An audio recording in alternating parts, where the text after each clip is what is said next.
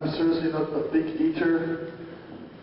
There are a lot of people like, for example, Greg Kovacs, or Jean-Pierre Fuchs, or Sonny Schmidt. They can eat 5, 6, 7, 8, 10,000 calories. If they don't have 10 or 12,000 calories or whatever, they feel really hyperglycemic and they can't train, they can't move. In my case, for me it's enough if I'm on 3,000, 4,000 calories the most. If I'm on more calories, and basically because I have either junk food or ice cream or whatever. So because I'm not on high calories off season, this means I have to be even on low calories pre-contest. So the calories which I'm taking in on a daily basis right now are really, very, very small compared to most of the other guys. It's just my metabolism. But I don't need so much food off-season to make my body grow. And but on the pre-contest night it's more difficult for me because I still need to go lower with the carbs or calories. Other people, they can eat or have to eat 10,000 calories to maintain the weight or to maintain the size or even to grow, and they can stay maybe 5,000, 6,000 calories during a diet. So everyone is different, but you have to find out definitely how it works for you the best. So, but I'm not a big eater at all, not at all. It's Friday evening, 29th of September 2000, exactly 3 weeks until the Olympia. My weight right now is about 292, so a little bit under 295. And tonight I'll be training legs. And afterwards I'll be doing cardio, and then again afterwards I'll be using the tanning bed. My leg routine tonight looks differently, or will look differently, I have to say. Differently to the previous one on Monday. Again, I have here my book here where I'm writing down what I'm training, what I'm eating, etc., etc. Monday I was training 18 sets of quads, afterwards 9 sets of hamstrings.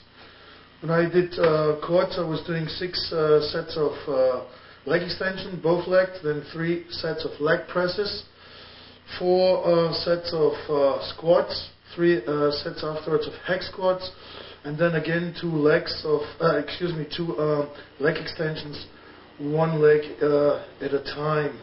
I was using different training techniques like triple drops, and I was also using the rest pause.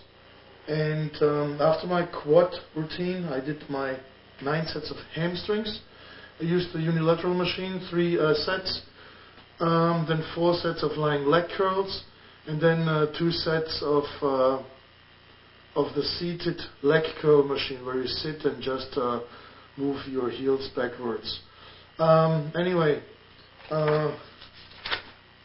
it's Friday evening, 3 weeks out of the show in Las Vegas, and from tomorrow on I won't have no egg whites no more, no egg beaters no more, no soda tonight, last time soda, because all this stuff which I mentioned now is holding too much water.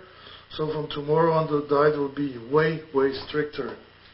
And I won't do any kind of squats no more, because I made the experience if I'm doing squats too closely to the show, my legs will be too full, too big. You can say it's good in bodybuilding, but I mean I don't have enough cuts. That's the reason why I cut squats about 3 weeks out of the show. That's very, very important, especially you like to have defined, ripped and separated legs. And I mostly replace that, and I even do lunges before I actually stop squats. So the last 8 weeks I definitely do more and more lunges, and I continue doing lunges until actually the day of the show.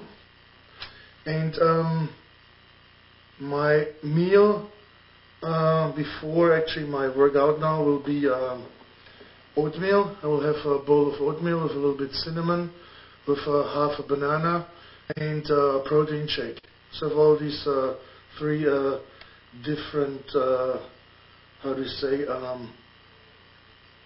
ingredients which I'm supposed to have. I have the protein, I have the short-acting carbs like the banana, which gives me the energy for the workout.